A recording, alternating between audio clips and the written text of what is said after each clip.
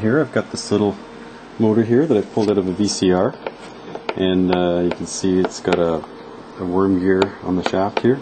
It's just a tiny little thing. It's running off this 12-volt battery, and here we'll make a measurement, and then we'll do a power prediction, and then we'll take an actual power measurement and see how close we get in the percentage of error between our prediction and our actual measurement. So I've got this meter here hooked up on to measure the ohms of resistance in the motor. And as you can see, it's on ohms, and we've got 23.2 ohms. 23. I'm just going to turn this a little bit. I'm going to turn the motor here. As I turn that a little bit, you'll see it change. And it settles. Turn it again.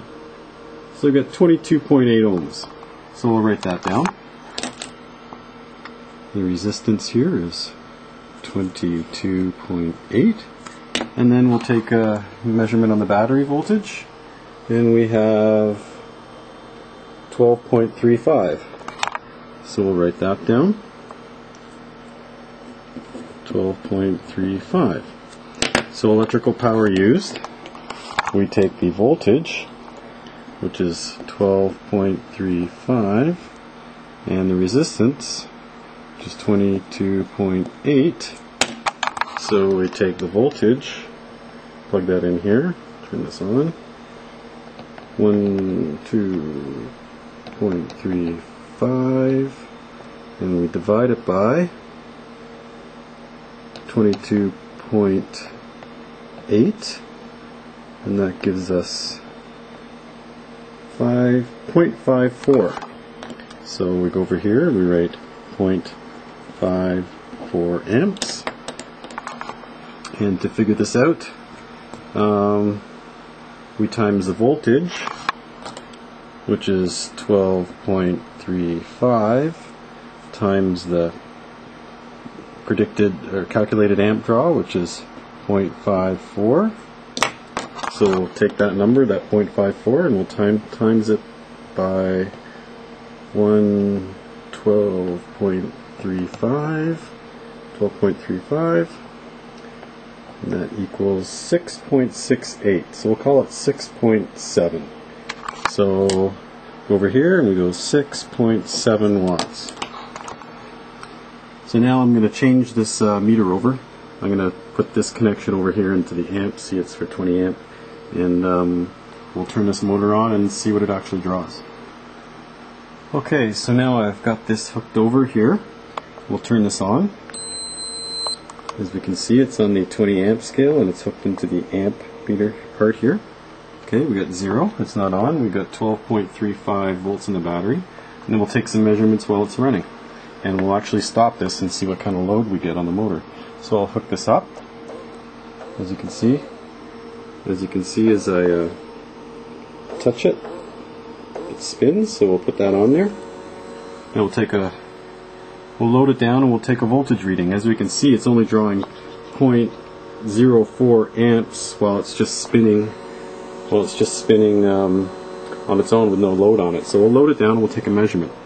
So there, I'm loading it down right to there. It's actually stopped. So there, we've got 0.55 amps, and we've got 12.28 volts. You see, loaded it right down. So we'll write that down. I'll show you again, actually, one more time. 0.53, it goes down a little bit, so we'll say 0.53. So the voltage was, again, 12.29. Voltage, 12.299. And the amps was 0.53. And again, I'll just show you when I stop this. I mean, I can stop it so easily. It's barely even spinning fast. Nothing really. I mean, it's very easy to stop and hold. And again, the amps 0.52. Battery's gone down a little bit, 0.126. But that's good enough for our measurements here. So I'm going to take this off, and we'll go 12.29 times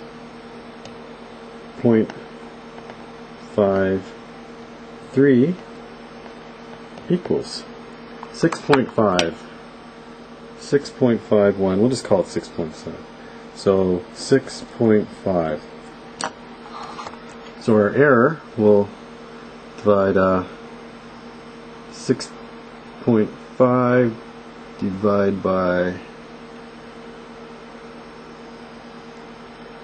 6.7 equals 97%. So 97% accurate, which gives an error